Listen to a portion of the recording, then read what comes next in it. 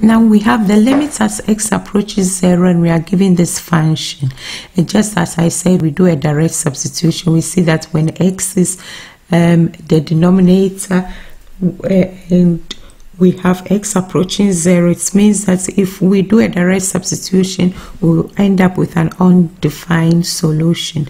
So we would have to manipulate the function because we are looking for a finite, we want to find a finite solution. So let's look here. What I would do here is to expand the function and simplify it. So I go on and do that. I have the limit x approaches 0. If we expand this function, we have x squared plus 6x plus 9. That expands this function here, and then we have minus 9 divided by x.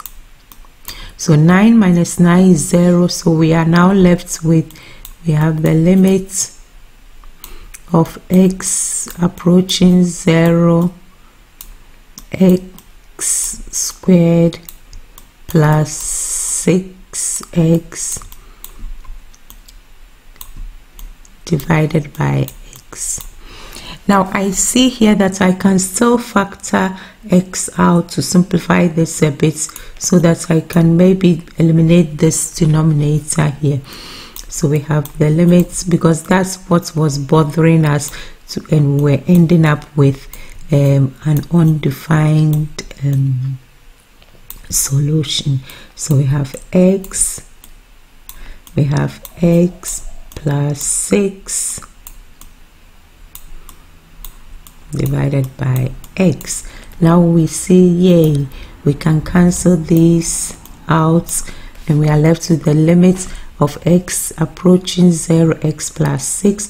X is 0, so we end up with the number 6. So this is the solution to this. Now you can have a look at my other video about limits to see other examples and which techniques I use to resolve those questions. Those techniques are very useful for resolving majority of the questions you'll be seeing in your exams. Thank you. Don't forget to subscribe to this channel. Thank you. Bye.